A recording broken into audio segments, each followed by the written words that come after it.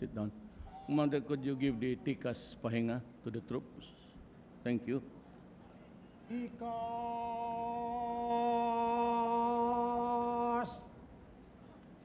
Ha! Ano po ng tikas?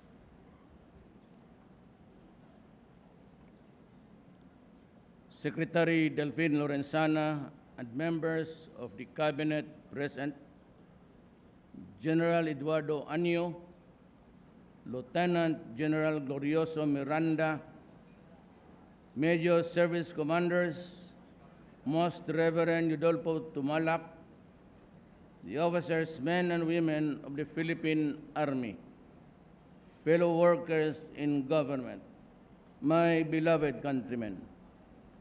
Since the establishment of the Philippine Army 120 years ago, our history is replete with tales of our soldiers' great sacrifices and significant victories to best protect our people and our national sovereignty. With primordial duty to serve the country, our Army's acts of courage and bravery give assurance to our people to live in peace and stability. As we continue to face both perennial and fresh security challenges, this administration guarantees that our soldiers are well provided with the necessary training, equipment, and benefits before they go to war. In line with the government's modernization program on the armed forces of the Philippines, we have been providing telecommunications apparatus and firepower and infantry fighting vehicles to the Army. This was among the priority initiatives we immediately undertook when I assumed the presidency in July last year. We have allocated almost 6.5 billion pesos for Philippine Army projects under the revised AFP Modernization Plan, which will be used to procure individual equipment such as rifles, pistol grenade launchers, and force protection armors. Last September, I signed an executive order increasing combat pay to all members of the armed forces from 500 pesos to 3,000 pesos per month. Under combat incentive pay from 150 pesos to 300 pesos per day. This modest increase will definitely help the families while our soldiers are in the battlefield. The Department of Budget and Management is also working on the proposed compensation adjustment to increase the base pay and hazard pay of our military personnel. I have directed the GSIS to study the possibility of having a housing loan program that will complement the soldiers' ability to pay. I believe that the soldiers will be more confident to perform their mandate knowing that their loved ones are secure and well sheltered. But remember, it is not only the acts of chaos and terror that you must end. I trust that the Philippine Army and all branches of the military will continue to help us in our drive against illegal drugs. This is a serious call not only for you, but to all Filipinos, including your loved ones, whose lives may be affected or lost if you will not help to resolve it. Without you, our government will not be able to eradicate the ills of society that have been crippling our development for a long time.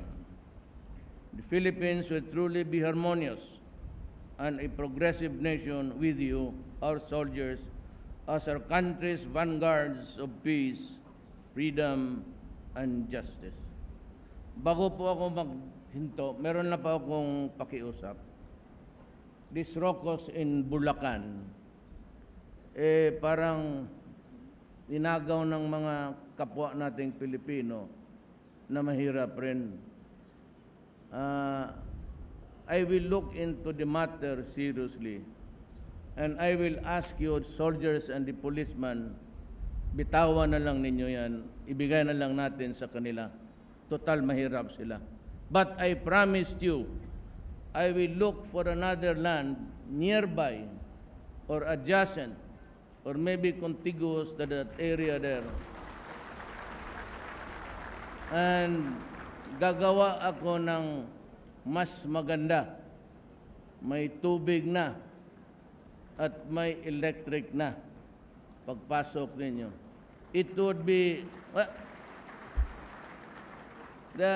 maraming dynamics dyan. Walang tubig, walang at kulang, and hindi maganda pagkagawa.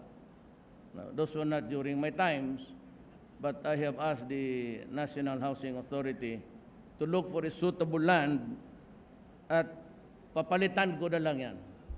On equal numbers, wag na lang natin guluhin yung mga tao dyan kasi lumalaban eh.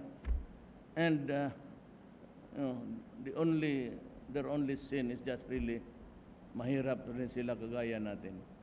So bigyan ko kayo ng mas maganda, mas kunting mahal, mas komportable, at mas malaki. Ngayon yung kadamay, ibigay ko na lang yan sa inyo. Paalisin ko na lang, huwag niyong paalisin yung mga sundalo, pati police na nandyan na. But eventually, they will be removed and transferred to inyo na mas maganda pa sa inyong inagaw.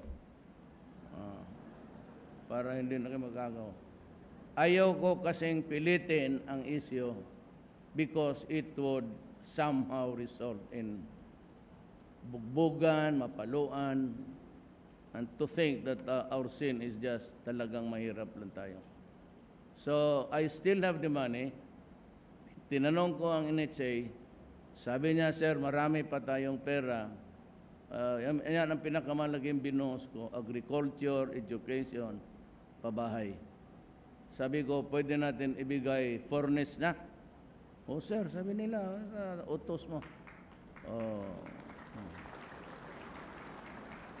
Kama lang.